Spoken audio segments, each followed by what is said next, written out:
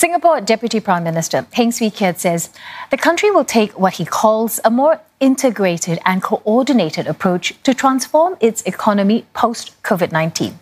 Debating in Parliament on the President's address, he also says the government will adapt its social safety net and keep an open mind to various ideas such as a minimum wage and unemployment insurance.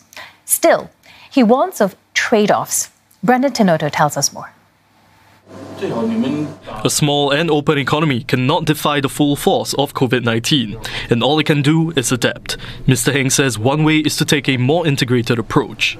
Singapore can build on our tripartite partnership to be a testbed that creates deeper linkages with an expanded list of stakeholders, including our education and research institutions, our community groups, and interested partners from around the world.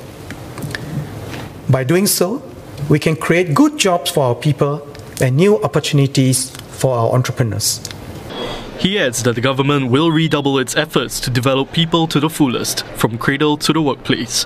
He'll also look harder for bright spots in the economy, giving more room to industries to try out new ideas quickly. Beyond its shores, he says digital economy agreements are an example of new ways Singapore can continue to be a global vital node, especially in the post-COVID-19 world. Still, he says all economic strategies must serve the interests of Singaporeans. The foreign investments we attract must create meaningful jobs for our people and strengthen our corporate ecosystem. Singaporeans must receive fair consideration at the workplace. We are therefore adapting our manpower policies, including our employment and S-Pass policies, to the changing circumstances, to ensure that Singaporeans' interests are upheld.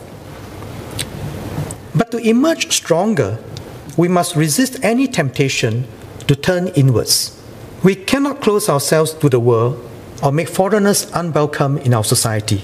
Mr. Heng explains that this is so Singapore can keep its economy vibrant and competitive. He says that this will make Singapore an attractive place for Singaporeans and others to invest and do business. And in turn, they'll create good jobs and opportunities for all. Mr. Heng adds that this also means more can enjoy the fruits of economic growth and social mobility. That's also why the government will evolve help for the self-employed, uplift lower wage workers, and help seniors who want to work do so. But Mr. Heng says strengthening the social safety net must also be financially sustainable. Various ideas have been proposed on how we can do this, such as minimum wage, universal basic income, and unemployment insurance. The government will keep an open mind to all these ideas. But we must also recognize that there are no magic bullets. Each of these ideas has its merits as well as unintended effects. We'll have to consider the trade-offs and be clear about what works for our context and our times. Demands on our social safety nets are increasing at a time when our revenue base is growing more slowly and with sharper competition for tax revenues across countries.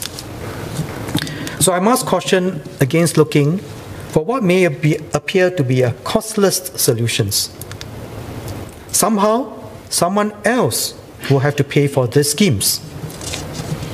There are trade-offs. Mr. Heng also warns against spending at the expense of future generations and eroding individual effort.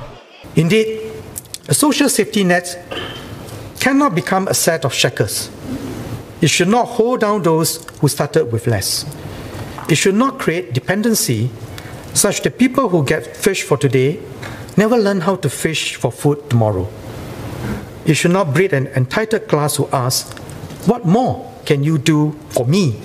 But he says a well-designed social safety net protects the vulnerable, invests in human and societal capital, and gives those who fall down the means to bounce back.